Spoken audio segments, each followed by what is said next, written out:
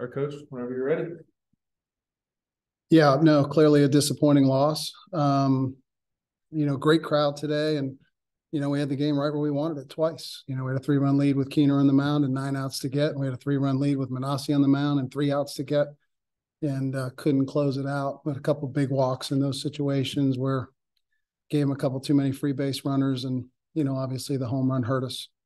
But, give credit to Boston College. They battled their starter Flynn and the guy that threw at the end, West. Those two guys stoned us pretty much all day today. So a little disappointed in our offensive approach at times. Didn't grind enough at bats, but again, give credit to Boston College. They played a good ball game today, and we'll answer. We'll come out tomorrow. We got Josh Hartle on the mound with a chance to win our 8th series of the year. So kind of have it right where we want it.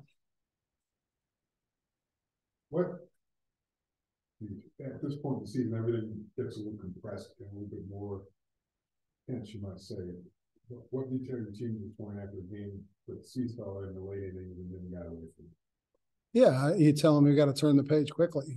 Baseball is one of those sports where, whether it's pitch to pitch or at bat to bat or game to game, you've got to be able to kind of forget about the past. And, I don't think we did enough of that in today's game. We took one at bat into the next, one pitch into the next. Keener, again, felt like he had a couple pitches that should have went his way, and he let it affect the next 2 hitters. And then all of a sudden, he gives up a home run to their 9-hole hitter.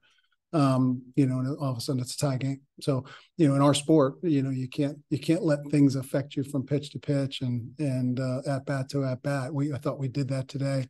It sped up on us a little bit, and then so we've got to turn that the other direction and answer them all.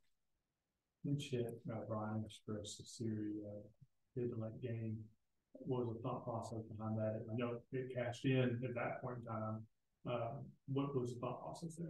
Yeah, Seth has been scuffling a little bit, hasn't had great at-bats. I've been wanting to get Rhino in there and give him a chance.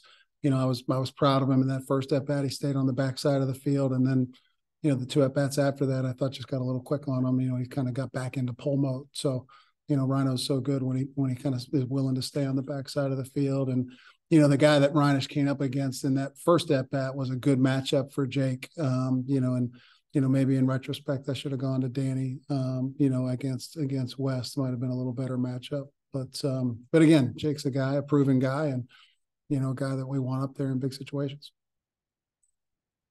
When you guys were in the lead, did it feel like you reverted back to something you'd mentioned earlier in the season, playing not to lose at all? I don't think so. I mean, I think Cam, I thought the first 2 hitters pitched a little tentatively. And I thought Keener, after the first hitter pitched a little tentatively, but both those guys kind of rebounded and made pitches. I mean, when you're the home team in the 9th, 10th, and 11th, you probably should find a way to score. Again, punch across a run. We had a leadoff hitter on in one of those innings. Brock got on a walk, and we move them over and probably just need to have a couple little better at bats there, kind of put a little more pressure on them when in a tie game when you're the home team. Specifically in terms of the at-bats earlier on in the game, what were your thoughts on those? Yeah, I mean, again, Flynn, give credit to Flynn. He was landing his slider, all the game, and we didn't do a very good job adjusting to that. I mean, those 5 innings, 2 hits, 3 strikeouts. I mean, in those 15 outs, 3 were strikeouts, 9 were kind of lazy fly balls. So 12 of our 15 outs, came where BC didn't really have to work. So we just didn't really put any pressure on Flynn, which again, I thought we should have been more willing to sit slider on him. And we just didn't do a good job making that adjustment.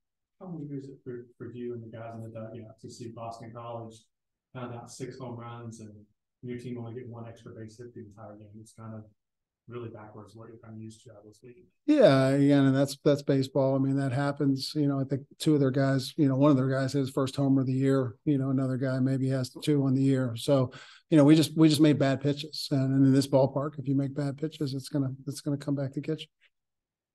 What in particular with those bad pitches? What kind of made them bad pitches? Were they hanging over?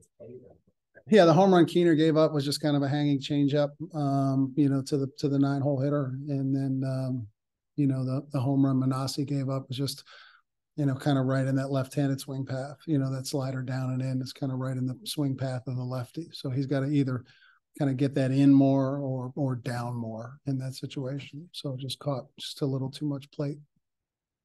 And then the one Cole gave up to Vetrano was just supposed to be a buried breaking ball, and he elevated it. It seemed like Sean's having trouble finding the plate early in the game. Walked through the first 5 or 6 batters. What was going on there? Yeah, I think Sean, pitches a little better when he's kind of, angry. Sometimes when he puts it on cruise control, that happens. He loses the zone a little bit, and then he kind of locks it back in. So, that first inning, obviously those 2 hits, those 2 walks, and then the kind of the ball in front of our left fielder there. Again, I don't know that either team hit a ball hard in the first 5 innings of the game. Johnson lined out, but other than Johnson's line out, I think that was the only hard hit ball in the first 5 innings of the game for either team.